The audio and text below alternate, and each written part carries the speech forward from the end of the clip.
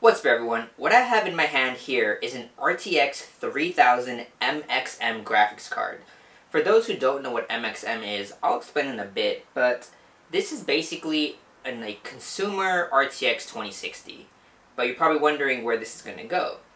This is actually going to be installed in my, 9-year-old laptop now. A truly upgradable laptop. You know, I watched a video from Linus Tech Tips, and he reviewed a framework laptop that was considered upgradable. And while I really like the idea, I don't believe they're going to really support it that long. Alienware did the same thing with the Area 51M R1, where they said that the laptop is upgradable, but the 2080 Super that was in the R2 doesn't fit in the R1, so basically it's not really upgradable.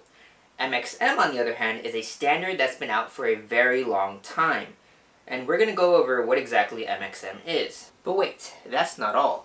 In this package, I have an MXM to NVMe adapter. So not only are we going to install an RTX 3000 in my laptop, we're going to add an NVMe drive in my 9-year-old laptop that never even had an NVMe slot.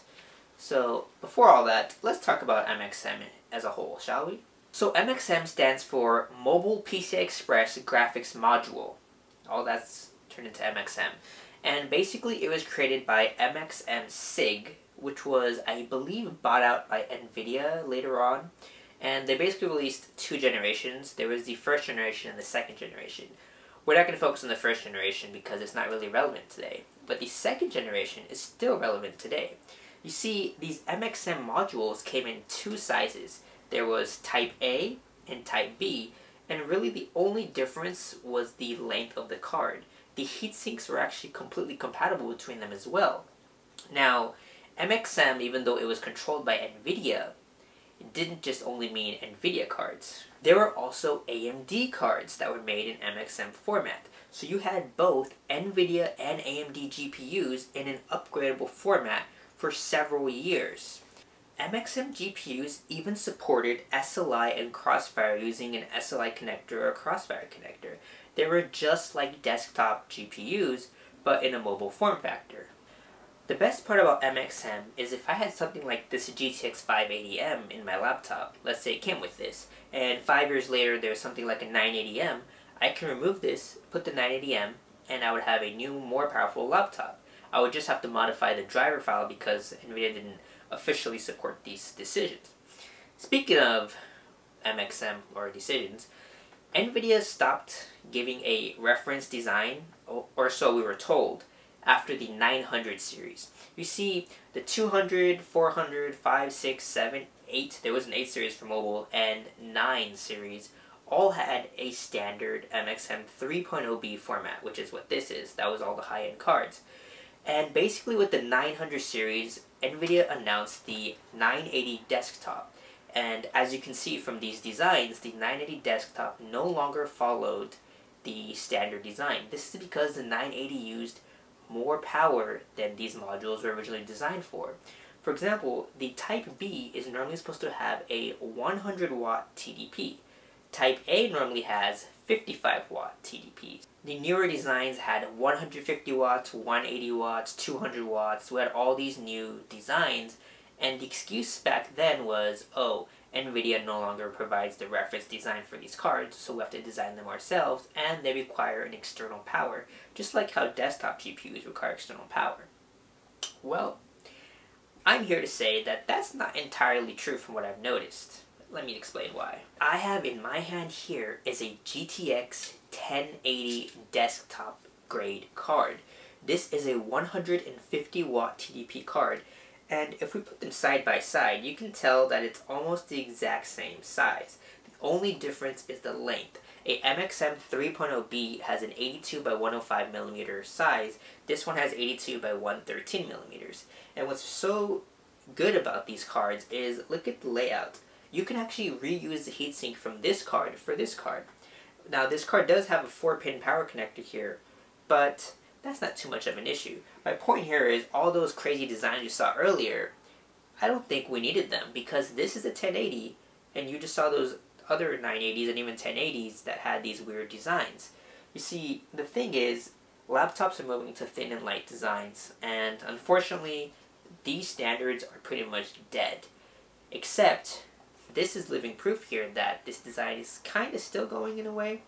You see, in medical field, military, and other fields like that, they actually still use MXM graphics cards. That is the only reason that I am able to get this GTX 1080 is because there's a few companies, as I'll put them on the screen here, that still make these cards. And thanks to those companies and people selling these cards on the side, I was able to get this, and it allows people like me who have these old laptops to still upgrade them till this day.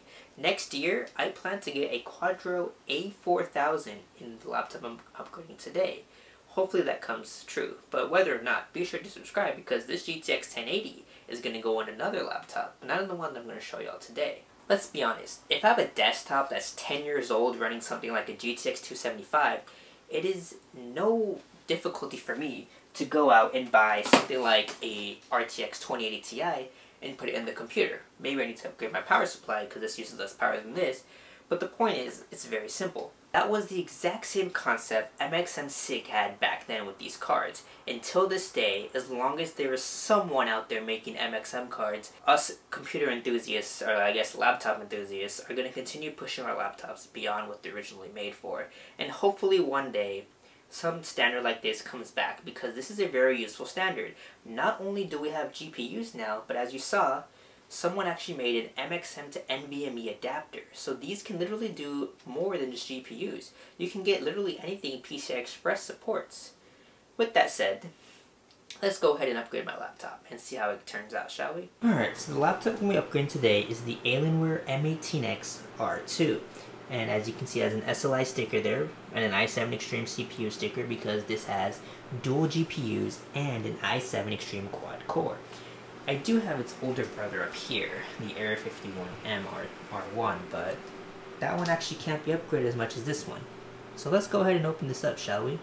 Alright, before we open up the laptop, let me just close in on these MXM cards. As you can see, the overall layout hasn't changed much at all over the years, and my new RTX 3000 looks like it'll work perfectly fine. Now the die size is a lot bigger, but that's not an issue since the heatsink's copper plate is big enough to cover the whole die. So here's a little picture of my SLI setup. We're going to tear everything apart. And the important thing here is to put thermal pads on all the components and then put the heatsink on. So let's go ahead and plug this in. Alright, so we pretty much disassembled the whole laptop. Now this is the graphics card, the CPU, and this is where the second graphics card would go. But instead we're going to go ahead and install this with the SSD. Alright, so the SSD I'll be using is a Samsung 980 Pro. There's no particular reason why I'm going to use a PCI Express 4.0 besides I want the latest SSD and it wasn't that much more expensive than the 970. So we'll see how it performs in here. Alright, so as you can see, it has fit perfectly in here. There's no heatsink or anything I'm going to add to this because it's definitely not going to get as hot as a GPU would. But yeah, so let's go ahead and assemble everything back up and test it out. Alright, so let's take a look at some SSD benchmarks. So on the left side here, we have a 860 EVO with RAID 0 and single.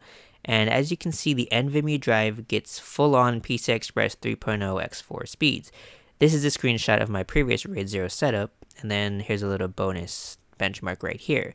Now moving on to GPU, as you can see, you can't install the drivers normally. What you have to do is modify the INF file and add the hardware ID, which isn't too hard to do. It takes a few minutes. And once it's done, as you can see, the control panel recognizes the GPU perfectly fine and everything works perfectly fine. So let's go ahead and run some benchmarks. As you can see, in Firestrike, it got about 16,000 graphics score, which is pretty good in my opinion. For 1080p, this will work really well. And looking at the TimeSpy score, we got 5846 for the graphics, which again should provide us great performance at 1080p. And since this is a ray tracing GPU, here is a Port Royal score.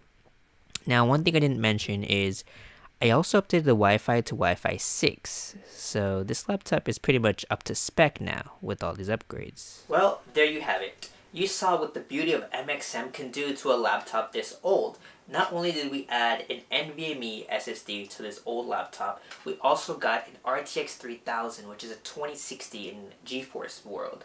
And basically I can now do ray tracing, I can now do DLSS, and I'm running a single GPU, so no more SLI issues, since SLI is pretty much dead anyways.